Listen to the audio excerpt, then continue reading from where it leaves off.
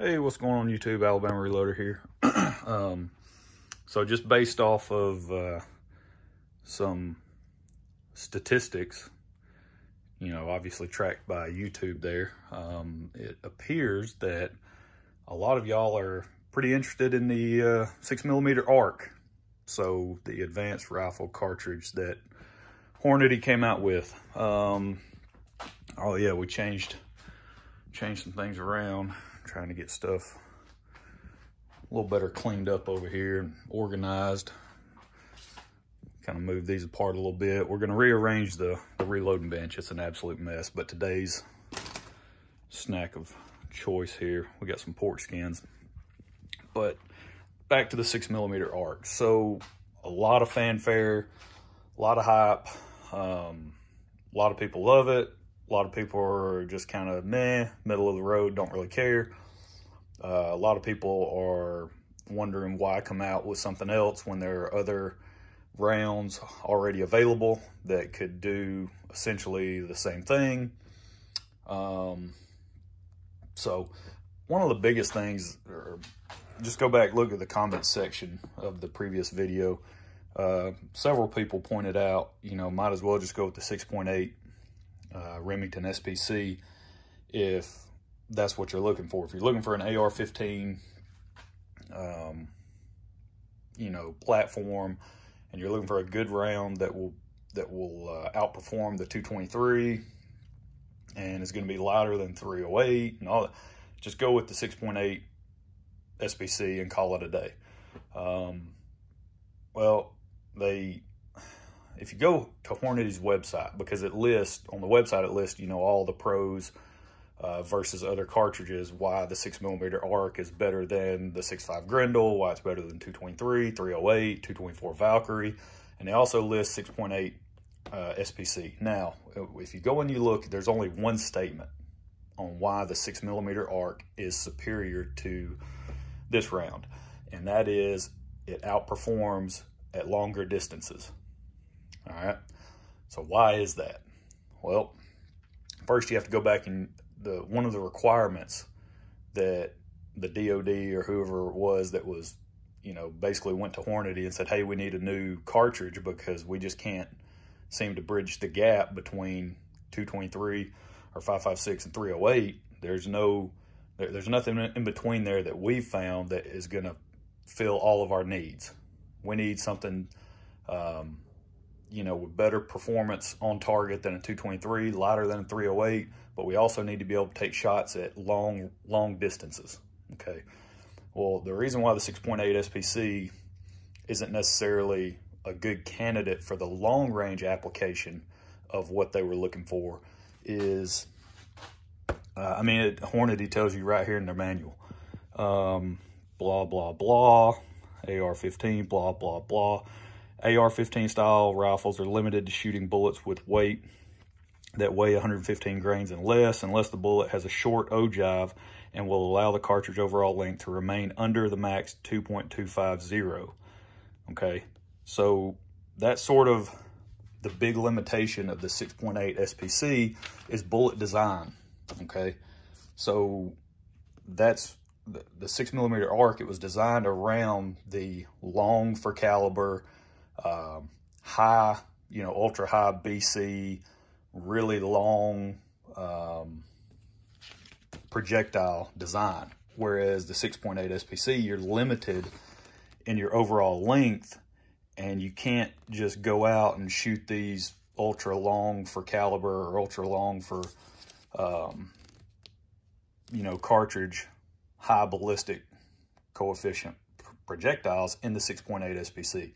Now, I'm sure you can run around and find something and make it work and all that, but at the end of the day, that was one of the things that is, in my opinion, what sets the 6mm ARC apart from the 6.8 SPC. Now, if you want something short range, close quarters, which was the main reason why this thing was developed, the 6.8, then go with that. That's going to be a good performer for you.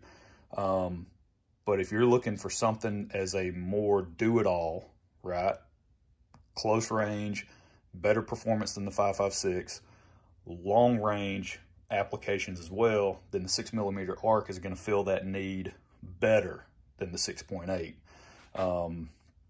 And really, I mean, you don't have to look any further than, you know, or at least on the Hornady manual. I'm sure you can go find something else somewhere else, but, you know, your ballistic coefficients here, I mean, the best one, this is the 10th edition manual, by the way.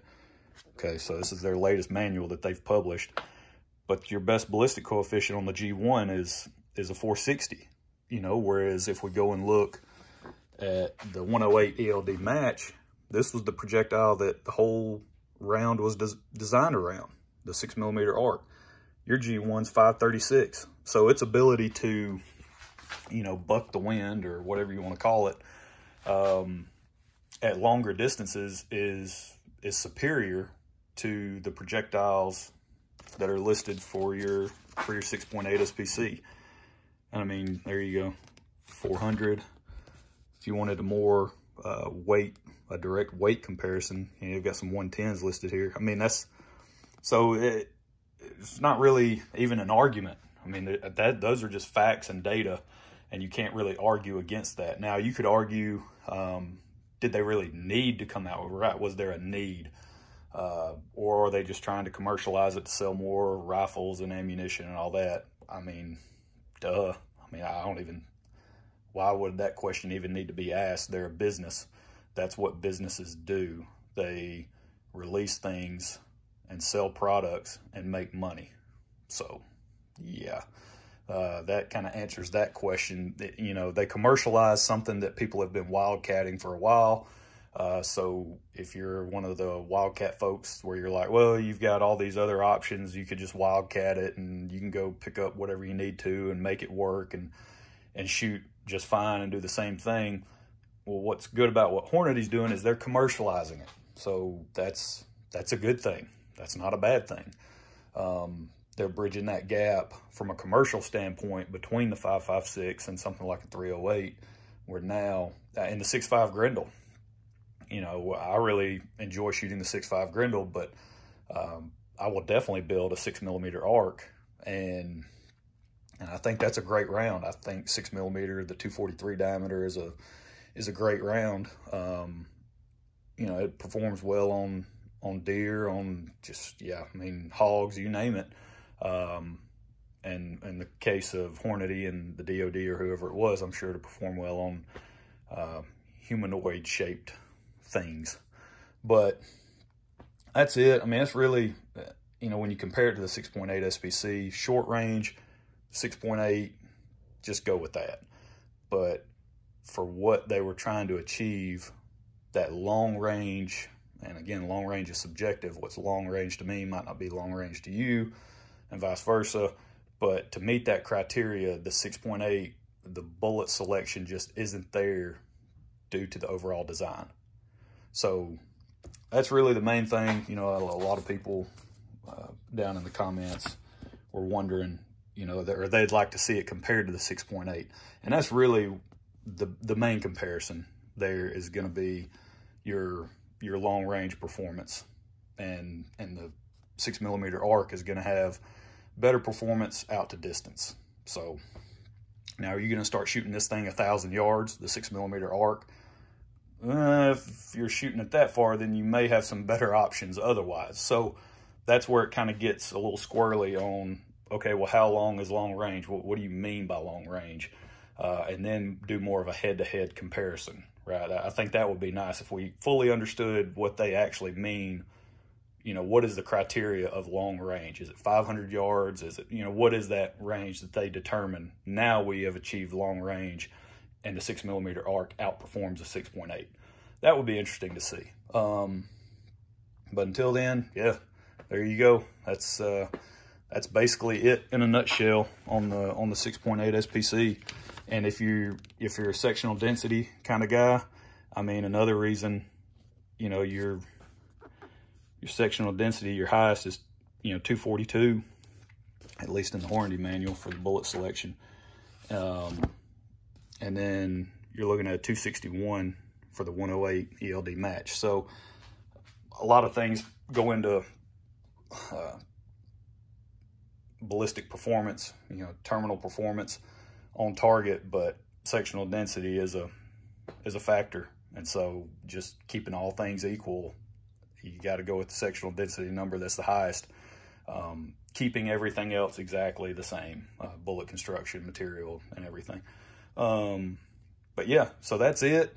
So there's some 6mm arc stuff. Go check out Ultimate Reloader. He posted a video. He actually did some reloading. He's got a CMMG set up in 6mm arc. He's got some Hornady factory brass. He's already done some load development on it from scratch, and so he walks you through that process. Pretty neat. But in honor of that, and the fact that so many of, it was funny, I just kept getting notification after notification, you know, people commenting on my video, either that it was really stupid or, you know, that, hey, they think it's gonna be great. And then also people subscribing to the channel. So I thought that was pretty cool. But we went over 500 subscribers, due to the video that I posted 2 weeks ago. It is now my most viewed video out of all the videos I've done. That is my most viewed video.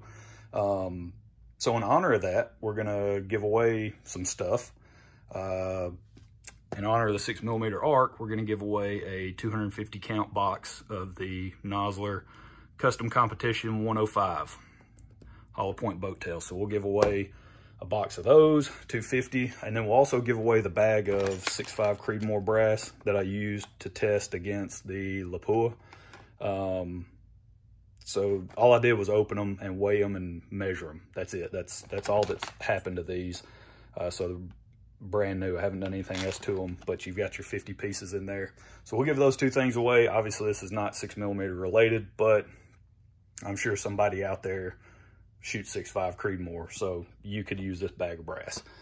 And go check out that video that I did comparing the two brands. I think you'll be pleasantly surprised in the overall quality of this stuff and how it compared to the Lapua. So yeah, so due to the 6mm arc interest, we'll give away a box of these. This is unopened stuff here. So yeah, and then also Father's Day is coming up like in a couple of days. So make sure you head down to Mr. Big Guns in Huntsville, Alabama. Go check out that shop. Make sure you pick up a gift certificate, you know, for your dad. Your dad would love to be able to go in there and buy, you know, a lower or whatever they need, a new trigger, you know, reloading supplies, a new gun, whatever. If they want to build their own 6mm arc, they're going to have everything you need to knock that out of the park. So make sure you go check out Matt and those guys over there at Mr. Big Guns. But that's pretty much it. So to get your hands on this stuff, all you need to do is leave a comment below. Doesn't even really matter what the comment is. You just comment below, and then we'll leave it running for a couple of weeks. See how many comments we get. We'll come back. We'll do a live drawing, somewhat live. I can't do live stream anymore because I don't have enough subscribers, so YouTube doesn't allow you to do live stream. But it'd be live enough, close enough to get the job done, and we'll announce the winners of the giveaway. We'll put everybody's name in a hat that comments below, and then we'll draw out the names and go from there. So that's it.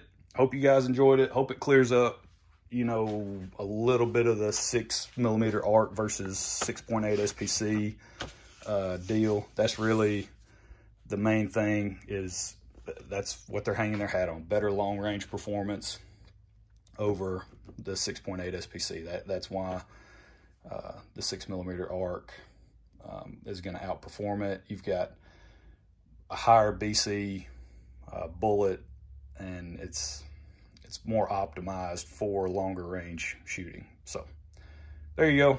Hope you guys enjoyed it, and we'll catch you next time. Y'all have a good one.